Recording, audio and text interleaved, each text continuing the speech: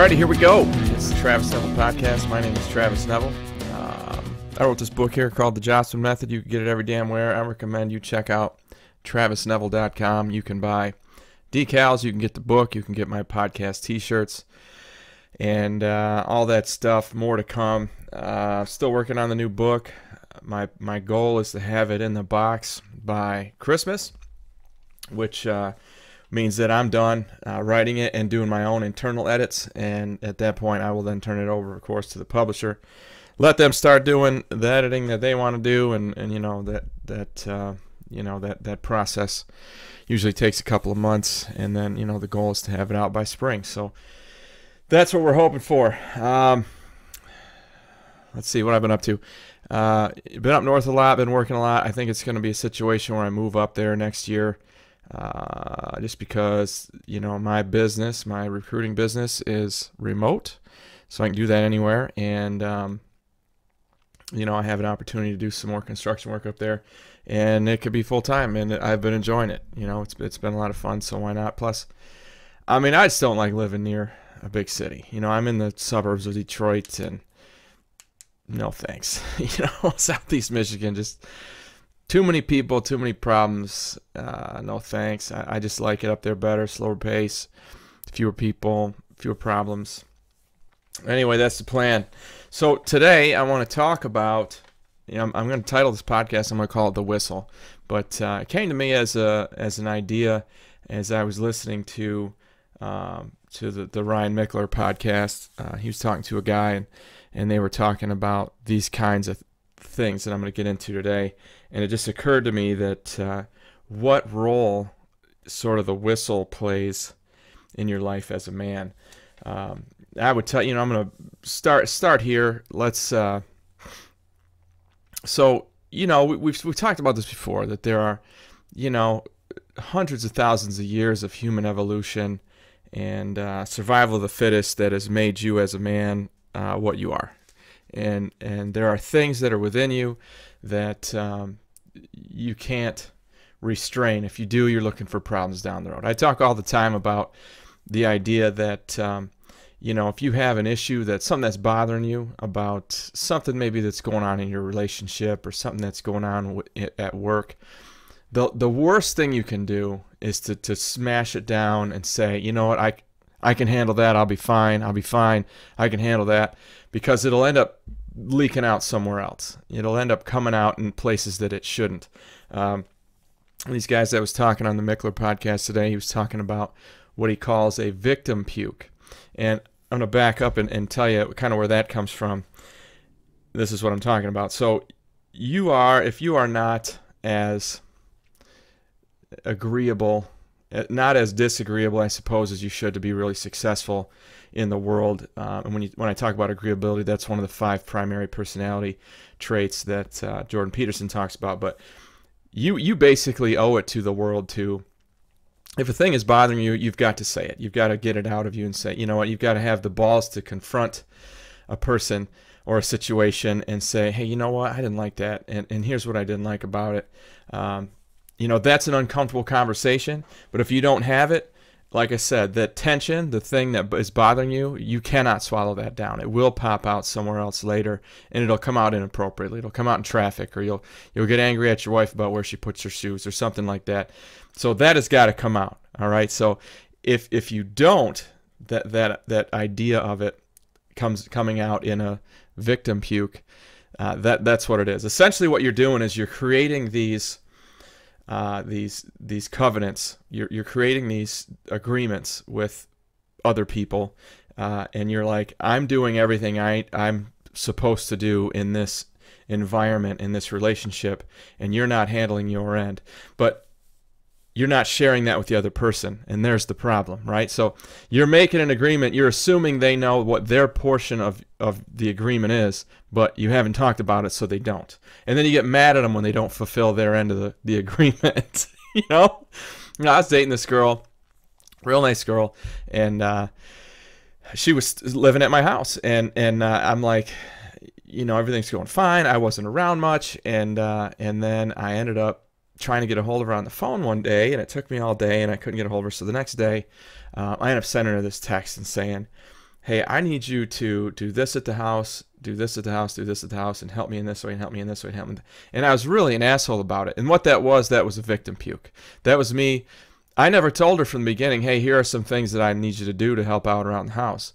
And instead, I just got really angry that she wasn't doing it, even though I hadn't asked her to. So you see where that's inappropriate, and it's not going to help you. You just come off looking like a fucking asshole. You got to be able to just have those conversations earlier. And I had been like, well, it's just nice having her around. It's no big deal. I can handle this stuff myself, and I can pay for the toilet paper and the lotion and the toothpaste and laundry soap and the electricity, and like I can handle all that. It's no problem. But I couldn't. You know what I mean? I should have said from the beginning, hey, listen, I want you to stay here. That'll be really cool. But I need you to do these things. And I didn't. And it came out as a victim puke, which I think is a really cool term. But anyway, that concept, all right, of not getting out the things that you need, not, giving the other person in the relationship, whether it be a romantic one or a friendship or a work relationship or whatever that situation might be, not giving that person an insight into this deal that you're making with them, not letting them know that, hey, this is what I expect of you, that's going to be a problem for you. You'll end up having a problem because you don't give them a heads up on that. You see what I'm saying? So now that you have that kind of basis, let's talk more about the whistle. What I mean by the whistle is this. It's fall, and that's football season. And you watch any football game, you're going to find some extremely violent action, some hitting, some wrapping up, full speed runs, collisions, people doing things at a very high rate of intensity. But when the whistle blows, they stop. All right? And that whistle I find to be a much bigger concept than just what it means in sports. Okay? And here's where I'm going with this. When you look at, let's go big first. MMA fighters. I'm a big MMA fan. There was a good card last weekend, Saturday night. Some really good fights. I really enjoyed watching. I was watching with my buddy up north. We had a great time. And, these guys, they are engaging in the most violent of sports, the most violent of things that a man can do. But when they feel that tap, or when the referee yells it's over, or grabs him and pulls him off, they stop. They stop. They're at a 10 as far as intensity of violence and aggression. But when that whistle blows, they turn it off. All right, and that's not an accident. That's not just, they just know when to stop. These guys are pretty violent dudes. They have that in them. You see what I'm saying? But the reason why they can do that is because they've practiced doing that. I think you'll find that a lot of these guys, some of them are, from the streets of Brazil and shit like that, and I don't know what it's like there, but here in the U.S., the American fighters, most of these guys when they were young, they were wrestlers. They wrestled competitively, and they would stop at the whistle. They learned to stop at the whistle. They learned what the whistle meant. It's a concept that I love because it's so well adhered to by the most dangerous of people, and I use that term kind of loosely. The guys with the most potential for danger, right? They're able to do that. Well, again, how does that happen? Well, you got to practice it, okay? And we are not as a culture, okay, in general. At the high levels like that, sure we are. But when I look at schools, for example, elementary schools and all the way up, really, I think education as a whole is incredibly restrictive for boys. I think that schools in general, without realizing it, are trying to systemically delete boyhood and thus manhood. And that's done by constantly blowing the whistle on natural boyish things, wrestling around, playing, running around, getting excited, being competitive. These things are getting deleted from schools. I can remember being a teacher in 2004, and you couldn't play dodgeball anymore because you might hurt somebody's feelings. People get they get excluded. Like you lose that game. Everyone loses except for like one person, basically. So dodgeball became not a thing you could do. My minor's in PE, so I taught some PE classes, and yeah, I remember dodgeball going away, and I was thinking, that doesn't seem right. I mean, we should have a place where, competition, which is it's ingrained in you as a man to be competitive. I mean, it's just as simple as, I was writing a chapter on competition for the book. It's as simple as how to get the girl. I mean, guys from the beginning, again, hundreds of thousands of years ago, you were having to compete for sexual access to women. And most men and boys see that as still a thing they're doing. I mean, you can look at any school you want to, and an all-boys school is going to be different than a school with girls. Boys are going to act differently with girls around. And I'm not saying that's good or bad, but the presence of girls means boys change their behavior. I mean, it's as simple as where I used to work coaching football. We would bring girls into the weight room for lots of reasons. The girls usually were great students. Like they would do everything you taught them, and they would do it really well in the weight room, because girls walk in there going, oh my God, this big room full of all these big strong boys, and I'm trying to lift weights with them. So they really put pressure on themselves to do it right, and as a result, they did it very, very well. And guys are a little more loosey-goosey about that, but when they're around, when the guys are seeing the girls doing it right, it brings up the game for the guys. Like the guys get better, right? So all of that, I'm kind of beating around the bush here, but what's happening in schools is this. Competition is being discouraged. Exclusive activities are being discouraged. Recess is going away, a place where boys could go and run it all out, get all that shit out of them, get all that, that activity out of them, those things that boys want to do, and girls. Schools are deleting them. I mean, shit. There are lots of elementary schools now, especially private schools, that don't even have recess, because I guess academically it's looked at as a non-academic thing, recess. But I would tell you, I mean, that's no different than me working out first thing in the morning. I get all that energy out of me. I get all that power out of me, all that aggression out of me, and then I can be chilled out and focused and grind for the rest of the day. I mean, it still works for me, and it's really still, for kids, it's even worse. So as we try to, like I said, as we try to systematically take that boyhood and that manhood, that natural aggressiveness and excitement and physicality and competition out of boys, we are essentially setting ourselves up for a victim puke situation. So what happens there is, well, I can't be a boy. Boyishness is discouraged, and I'm not allowed to do that, so I don't know what to do with myself now. So then you end up with a purpose void, and in worst case scenario, you end up in a suicide situation where guys are just, I don't know where I fit, I don't know what I'm supposed to do, everything that I want to do I can't, and it goes poorly. And then when you look at the numbers for suicide, I've said this before, male suicide is 350% what female suicide is in the United States. It's pretty egregiously high.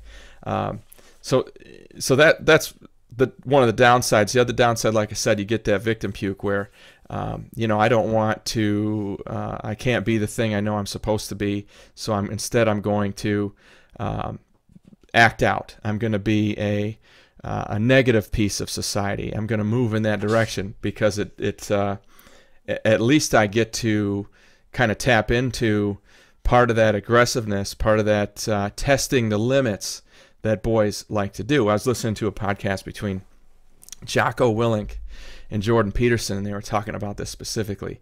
And Jocko said that if there's nobody in the military who didn't test boundaries, there wouldn't be anybody in the military. Like, military aren't the best kids that never made mistakes and always did everything right. That's usually not who's there. And he said, and that's what you need. You need people who are willing to do what needs to be done. And then Jordan Peterson starts talking about Harry Potter. And when you think about Harry and his crew of people, and I'm only talking about the same reason Jordan did, is that because it was such a phenomenon, it was such a big deal when that stuff first started coming out. They weren't the quote good kids. They weren't the bad kids either. They were the good kids who were willing to break the rules when the rules needed to be broken. And so for that reason, they were extremely relatable. Because I believe that that's I mean, really who we all are, but certainly men. Men are more inclined to believe in that Nietzschean philosophy of Übermensch. And if you get a chance, look into that. I'll give you a little bit of background. The Übermensch is the man who understands the rules of society and adheres to them for the most part. But if he sees that it doesn't, that those rules of society don't make any sense, or that they are going to cause a situation where I don't need to adhere to the rules now, that I'm not going to hurt anybody, and why not? For example, there's this stoplight on Thompson Road and Fenton Road that isn't too far from my house, and man, that thing will be red for, it seems like 15 minutes, and there's, especially in the middle of the night, there is not a car. You won't see anybody. So I just look, if it's safe, I'm like, fuck it, I'm going, and I just go through it. That's the idea that, hey, nobody's going to be hurt by this. There's no reason why I can't just go through here. And I would encourage you to, I guess, evolve to that level of understanding the rules so well that you understand when they're misapplied, and you can make that move, and you can make that adjustment, right? So that was the really cool conversation. Like what you would think when you have Jocko Willink, this super aggressive, physical former Navy SEAL, like extreme ownership, fuck you, get your shit together guy, and Jordan Peterson, who's super academic, certainly less, I guess, I don't want to insult the guy because he's awesome, but he's not that big physical presence, you know what I mean? He's more of an academic, he's just a thinker, and to hear them discuss and find such common ground on things is pretty awesome. Anyway, the comment, of course, remember the idea that we're dealing with here is the whistle and how important it is.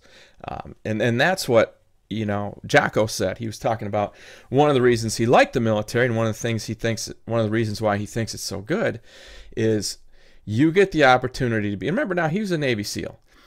He keeps calling himself a commando. You get the opportunity to go out and do really like violent, aggressive things that, again, that's in our DNA as men, but you're doing it for a very good cause, and there's a whistle of sorts. There's a structure to it. There's a lot of structure in the military, and there's a mission, and there's teamwork involved, and we are ridding the world of evil, and these are the things that you do when you're in the military. These are the things that keep you motivated.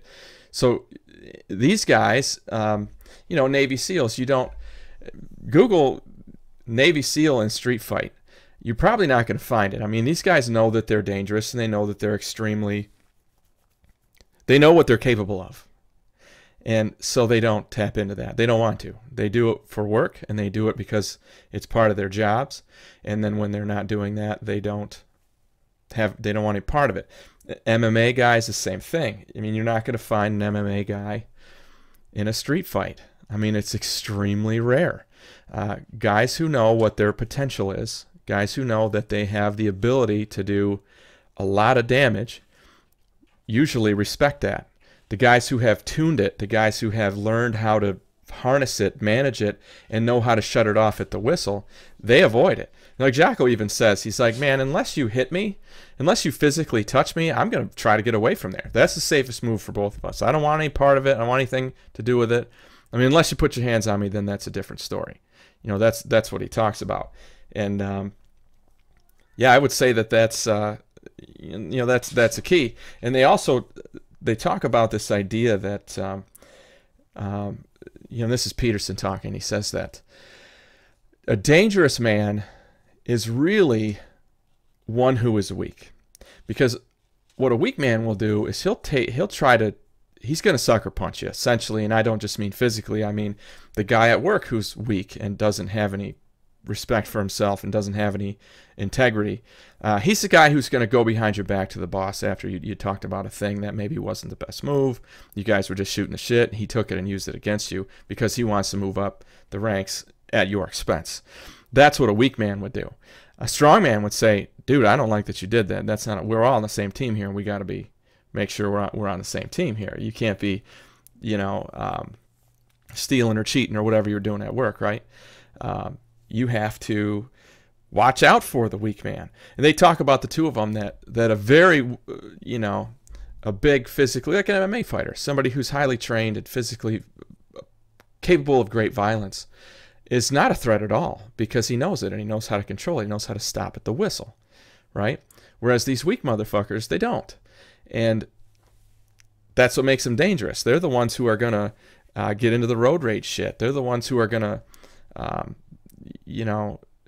stab you in the back. I mean, Brutus stabbing Caesar, right? He was fucking weak, man. If he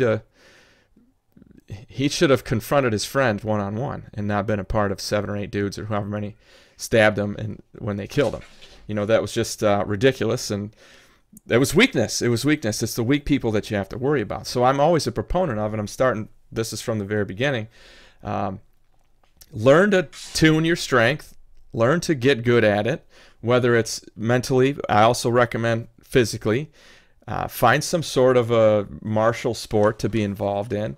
I talk about that all the time, that if you want to make sure that your boys are going to become men, you got to get them into some sort of martial sport. You've got to get them into boxing or MMA, football, wrestling, some place where they're going to learn how to use their physical violence, and then it'll be controlled. They'll be able to stop it when they need to stop it. They'll be able to get out when they need to get out of it and move forward. You know what I mean? Like, take your gear off and turn it off. That's a thing that, every boy needs to learn from a young age, because they're going to have these urges to be violent and like wrestle and compete. I guess that's violence the wrong word. They're going to want to compete. Let's wrestle and see who's the best wrestler. Let's race and see who's the best race. Let's see who can lift this heavy thing. And I'm going to compete against you, my friends, or other people around. You know what I mean? Boys want to do that. And like I said, schools are systematically taking that out. Essentially, I would tell you that public schools are trying to turn boys into girls. They're trying to turn everybody into girls. And I think that nobody's specifically trying to do that, what I just said, but it's the outcome. And it's because generally elementary school teachers are women. Middle school teachers are primarily women. High school, it's maybe half and half, but still usually mostly women. I mean, I taught at high schools, and it was usually 40% guys and 60% women. But again, as you went down, and again, these are people, I'm not negative, I'm not anti-teacher at all, for fuck's sake. I was a teacher for a long time, got a lot of friends who were teachers. My parents were both teachers. I'm just letting you know that that's what it is. I mean, you tend to teach the things that you know. I mean, that's what it is. Like, as an author, I was always told that author is the first part of authority. You write about the things that you're an authority on. You share things, you teach things that you're an authority on. And how can a woman be an authority on how a boy should act and how a boy becomes a man? That's extremely rare in women. It just is. So that's what's happening. We are trying to eliminate boyhood. We're trying to, which then weakens manhood, which creates these weak men who then they are dangerous. It's like, I can remember in shop class. I mean, fuck, they don't even have shop class anymore, probably, right? Mr. Bonk was talking about, his first day. He said, "What's more dangerous, a really sharp tool or a really dull one?" And all the kids in the class, they answered, "Well, the sharp one, it'll cut you deeper. It's super dangerous, And he said, "No, the dull tool is far more dangerous because you have to put so much more pressure into it, and it is so much less predictable. It could easily bounce out, and you'll lose control of it, and it'll go a place you don't want it to go. Whereas a sharp tool is very predictable, and it'll do exactly what you think it's going to do. As long as you're smart with it, it's never going to hurt you. But the dull tools will." And I think that's a perfect metaphor for what I'm talking about. The sharper your tool is, the less dangerous you become. It's like no different than dogs. Now, with the difference between dogs and people, of course, is that dogs don't have that frontal lobe like we do. They don't have that ability to logic and reason. They're just pure instinct. And with loyalty and stuff in there too. You guys know what dogs are, for Christ's sakes. But a really well-trained, I would argue that a very well-trained pit bull is safer than a very poorly trained Chihuahua. I mean, because a very well-trained pit bull, very unlikely to be dangerous to you. Whereas a very poorly trained Chihuahua, even though it's much smaller, those little fuckers are mean. You know what I mean? And it's a small dog, but it can do extreme damage to you. You know, it's still got the teeth and the claws and all that shit, right? And you might be able to grab it and break its neck and get it off you, but not before it puts some injury on you. You know what I mean? You see what I'm trying to say? Sharpen your sword, sharpen your teeth. Get yourself to where you understand what competition, conflict, even violence are. Get to where you understand all that, and then you can respect it, and it's never going to be a problem again. I mean, I would tell you that the bad kids, I used to work with teachers who just would bitch. I had this teacher, she was like 2 rooms down from me, and she would bitch like crazy about having boys in class. Oh, it's all boys. We've got like 80% boys in that class, and you know they are, blah, blah. And she just didn't know how to handle them. That's all it was. Like, just didn't know how to handle them. But I would say that to her, you take the ringleader of all those boys and get him someplace where he can learn how to harness and utilize his ability to be competitive and excited and shit. You could easily in class just put him in charge of shit.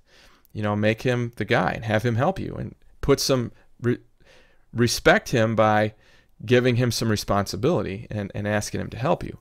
When you do that, he's going to take that mantle of leadership, and he's probably not going to be a problem. I mean, that recipe worked for me over and over again when I was a teacher. Now, granted, I was a dude and I coached football, and it's a little bit different dynamic. And I would agree with this, that, you know, having that male role model, and I talk about this all the time, is extremely important. I tell this story also about these elephants. There was this, and I heard this from a principal too, a guy that I really respect. He said that there was a village in Africa that was kind of, the surrounding areas had been ravaged by poachers. They were going after the big full-grown elephants who had these big long tusks, because the tusks were very valuable, and they wanted their feet for ashtrays and all this cool, you know, terrible shit that they do with I was going to say cruel, not cool, with these elephants. Well, the end result was all the big mature male elephants were gone, and the young elephants were just terrorizing the villages, going through and kicking shit over, and you know, killing people and taking down buildings and stealing food. And I mean, it's a big ass elephant. It's big and scary, and you know, what are you gonna do? You know, what can you do against an elephant, right? Aside from shooting it with a big ass gun. And the solution to the situation was to import mature elephants from a different part of Africa and bring them into the area and just assimilate them in with these younger, with these adolescent age male elephants. And as soon as they brought in the grown-up elephants, all that behavior stopped. There were no more people versus elephant issues. There was no more houses being knocked down. There's no more food getting stolen, no more people getting killed. And having that strong male role model certainly is a frame. It's a thing that teaches those young elephants what's acceptable and what isn't. You know, we're going to do this, but we're not going to do that. You know what I mean? And I think that when you have that kid in class who is the bad kid and causing problems, he needs a big full-grown male elephant to let him know what's going to be acceptable and what isn't. In a lot of cases, I mean, that's supposed to be your dad, right? Supposed to be your dad, but a lot of these kids, they don't have it. And you know what? Whatever. I mean, what can you do about that as a teacher? Really nothing. You know, I've talked about how important fatherhood is, how great that is, and this is not at all a you know, an indictment against men, not at all. Because I would tell you there are a fuck ton of factors about why those guys aren't there, and women have a lot of accountability in that too, or culpability in that as well. And I've written about that, and I've talked about it before as well. But this idea that we can systematically remove boyhood or manhood from boys, to remove boyness from boys, to remove manliness from men, it can't be done, number one. Number two, it's going to create these victim pukes, these ideas where men they have these ideas about the way the world is supposed to work and what their role is in that world. And when they're not getting the things that they need to have, when the things that come natural to them are being so restrained and so restricted and so punished, that energy is going to come out someplace bad. 93% of prison inmates are male. It's not, I mean, again, lots of factors there. You know, I'm big on, You own your own world, and these men, they made the decisions that put them there. There's no doubt about that, but it is a reflection of some things that are going on in our world. Society is not to blame. The system is not to blame. Schools are not to blame. But, people who want to complain that there are no good men out there, maybe you can do your part. And I've got some ideas for you, right? I mean, that's kind of what we're talking about. So the importance of the whistle, all right? The ability to, the practice of learning what that is, playing to the whistle, stopping at the whistle, being as intense as you can and learning how to turn that off. It's a process. It doesn't just happen automatically. You need lots of things in there, people telling you, older role models teaching you to do it. You need lots of reps, lots of practice. You've got to take the time to develop that masculinity within you. The things that make you a boy or make you a man, you've got to have outlets for that. Know that other people sometimes aren't going to understand it, and they don't need to. You don't need their permission or their approval. You find a place to polish that up and use it as you need to. And sharpen your tool. Get yourself to where you are dangerous and thus not dangerous at all. You know what I mean? That's the idea. My name is Travis Neville. This is the Travis Neville Podcast. I wrote this book called The Jossman Method. You can get it all kinds of damn places. You can get it on my website, which is travisneville.com. I hope that in some way this show today helped you to get your shit together. Have a great week.